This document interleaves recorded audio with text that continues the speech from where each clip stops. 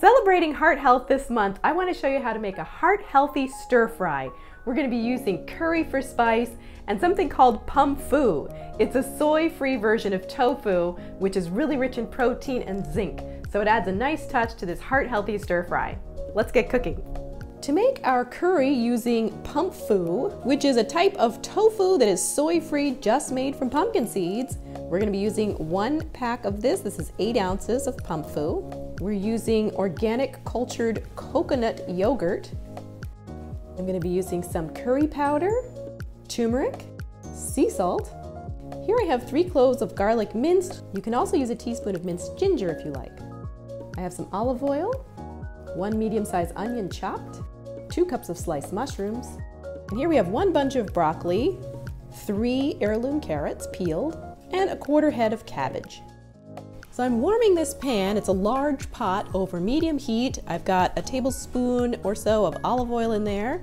Once it gets nice and hot, I'm going to add my onions and garlic, and you're going to saute that for just a couple of minutes until the onions start to soften. To help the onions to soften faster, you can add a pinch of your salt. After a few minutes has passed, you can go ahead and add your sliced mushrooms. And at this point, you can add the rest of your salt, curry powder, and turmeric.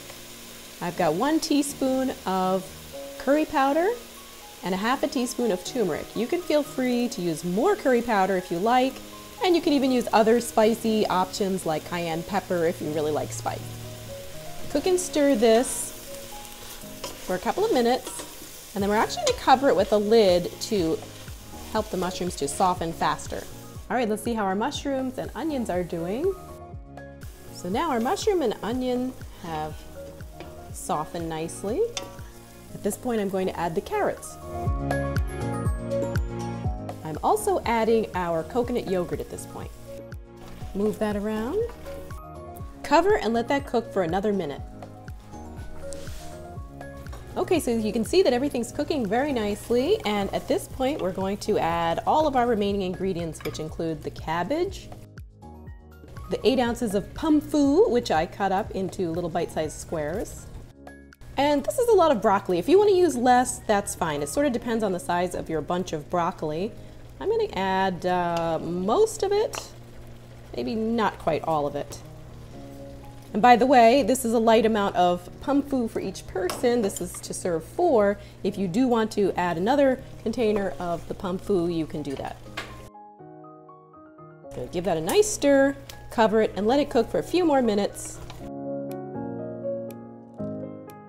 So here's our finished product, looking great. You want to get to that point where everything is kind of crisp tender, but you don't want to overcook the broccoli. So I'm going to take this off the heat now, and you can serve it over a portion of quinoa.